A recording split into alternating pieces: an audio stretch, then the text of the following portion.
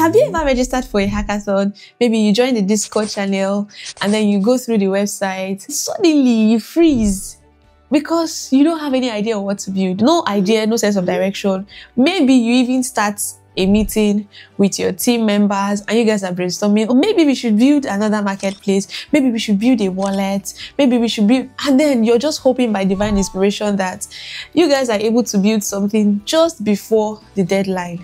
I totally understand, and that is why in this video I'm going to be sharing 8 ways that you can come up with great hackathon project ideas that actually make sense, that actually get your team noticed, and of course that actually wins the hackathons. So if you're interested, let's jump right into it.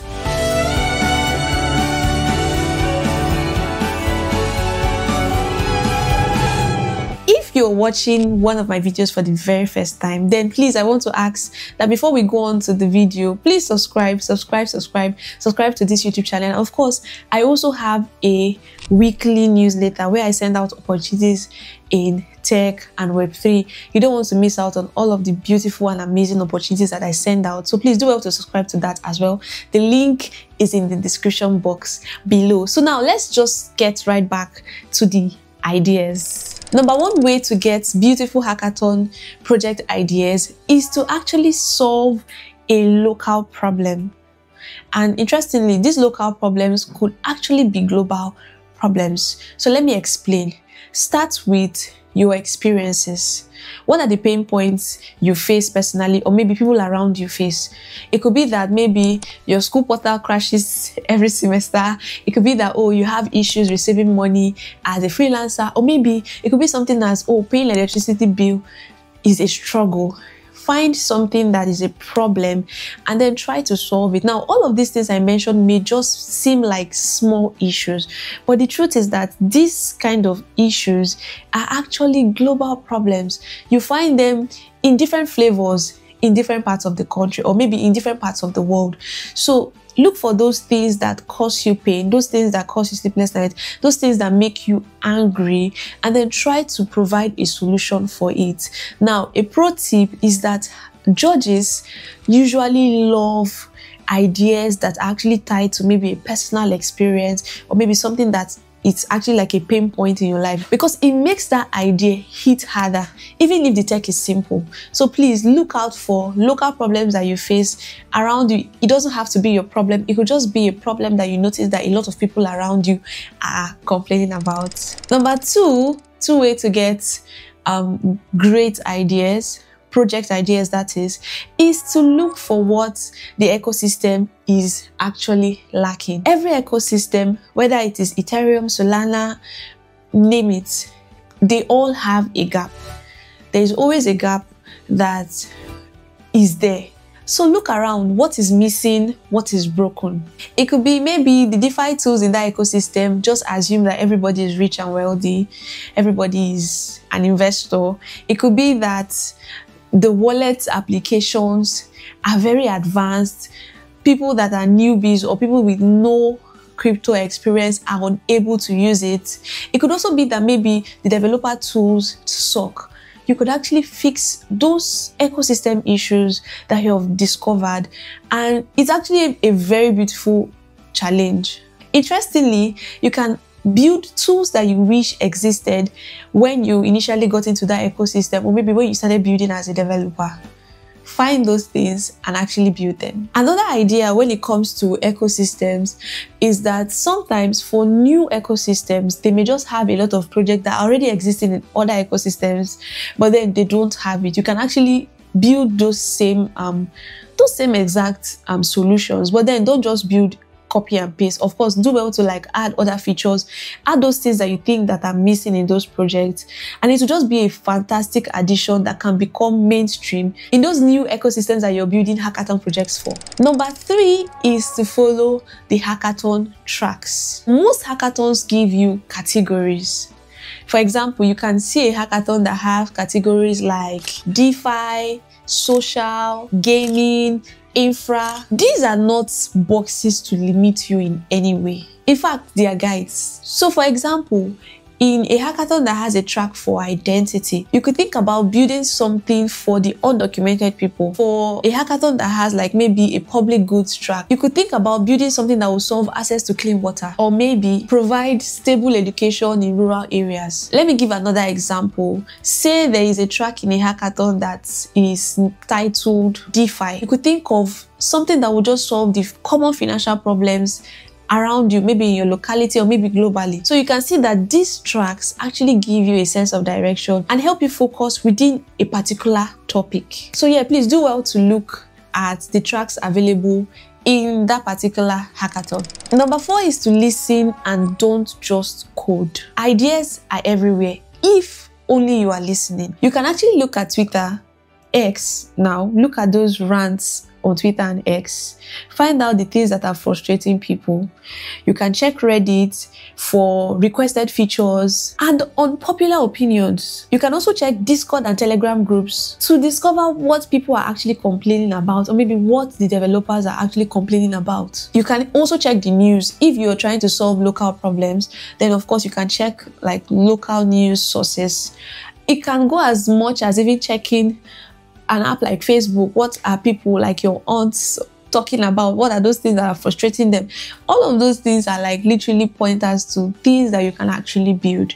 Now, I know that for a particular hackathon that is going on now, you might not be able to start researching all around to get ideas. So a tip I'm going to give you is to have an idea bank. You can have like a Notion page or maybe a document somewhere where every day you find problems and then you document them as ideas. Now, you're not just going to document, for example, there is no water, for example, and you write in your idea bank, there is no water. You could come up with a solution for that lack of water in that particular environment, and then you put it in your bank. So whenever you now need those ideas, you have like a bank of ideas. You can actually start with one idea a day, and in 7 days or in a week, you already have like 7 ideas. I hope you found this useful. Number 5 is to actually remix what actually works. Now, you don't actually have to build from scratch all the time. You can take an existing tool or app and rework it. So for example, you probably have like a favorite DeFi app that you love and you use. Why not create a version of it that works offline? Or say, rather than building another DAO, why not build a DAO for maybe local farmers or something of that nature? So sometimes innovation is not always new. Sometimes it is just improved. Look around you. We have a lot of applications that are just duplicates of previously like existing applications. But what makes their own different and even sometimes better is that they look for the loopholes in those existing applications.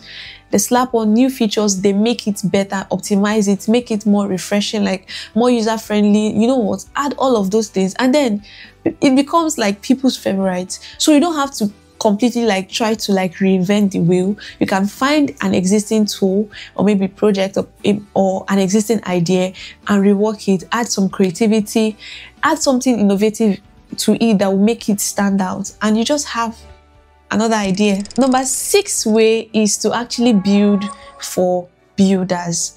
Now, this is actually like a very big deal because if you check for most hackathons, a lot of participants do not prioritize developer tools. They do not prioritize builder tools. In fact, that is why we now see some hackathons that are specifically just for developer tools. And this is because there are a lot of things that you can do to make the lives of developers easier. You can actually build maybe something that would auto-deploy something, maybe a tool that will scrap the web or something. You could also build maybe a debugging tool, anything that can actually make the developer's life easier. It is actually very great. So rather than focusing on just looking for ideas that will solve the problems of people around you, you could just focus on ideas that will solve the problems that developers face. And it will interest you to know that both the judges and the developers will love it, even though it is not a flashy idea. So this is actually something you should consider looking into, especially if you are technical and you like to solve like problems. The seventh way is to actually look at the hackathon's theme. Now, some hackathons are actually built around specific themes. It could be climate, maybe finance, it could be health, it could be education. Instead of guessing what to build, you can actually just lean into the theme. Say, for instance, this particular hackathon you want to build for is a health-related hackathon, rather than just thinking random stuff. Because you know the theme of the hackathon, you can now start thinking, okay, what if I build a tool that will provide maybe therapy to patients that need them, or maybe a mental health chatbot, or maybe a tool that tracks postpartum recovery data, you know, something of that sort. Because you know the team, you're able to like focus on that particular aspect, and then you can now think around that idea. The team actually gives you a playground, so please do not ignore it, pay attention to it and work with it. Finally, for number 8, let's say you've tried from number 1 to 7 and it doesn't just work. You don't have any idea coming into your mind, you're just stuck. This one should work. You can actually just use an online idea generator. Yes, there are actually a lot of them online that you could just use. Now, some of them may not be Web3 related, but then of course you could pick those Web2 ideas and then try to like add components of Web3 into those projects. Sometimes the algorithm knows best, so just follow the algorithm. There are actually tons of online tools like ideagenerator.dev. You can check it out. There's so many of them. I randomly just found it online. And guess what? The idea that you find might just be the seed for the next great thing. So even though you don't use the ideas exactly the way you see them on those idea generators, they might just be the seed that you just flesh it out, you work on it, refine it, and before you know it is something very beautiful. So do not just ignore these tools that are available. You can also use AI. Ask for give me, like, for example, 10 ideas, hackathon projects ideas in AI, or maybe be more specific, you know, something like that. And before you know it, you have ideas that you can actually work with.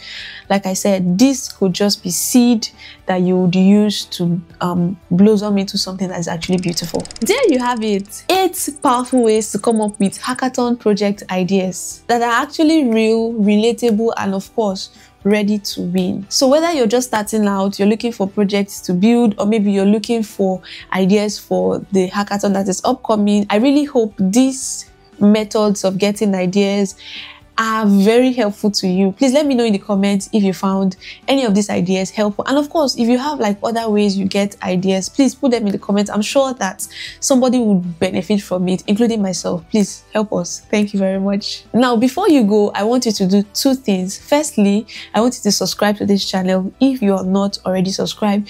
If you're subscribed already, then please do well to like the video and drop a comment. It will be really nice, and it will go a long way to encouraging me to make more videos like this. Now, the second thing I want you to do is to subscribe to my weekly newsletter. So every week I send out newsletters with opportunities in tech and Web3 in general. So from hackathons to job opportunities to bounties, contests to Web3 events and so much more. So if you want to get these emails every week, please do well to subscribe. I'm sure you'll find an opportunity that might just change your life. So please do well to subscribe. Thank you so much for watching, and I'll see you in the next one. Bye.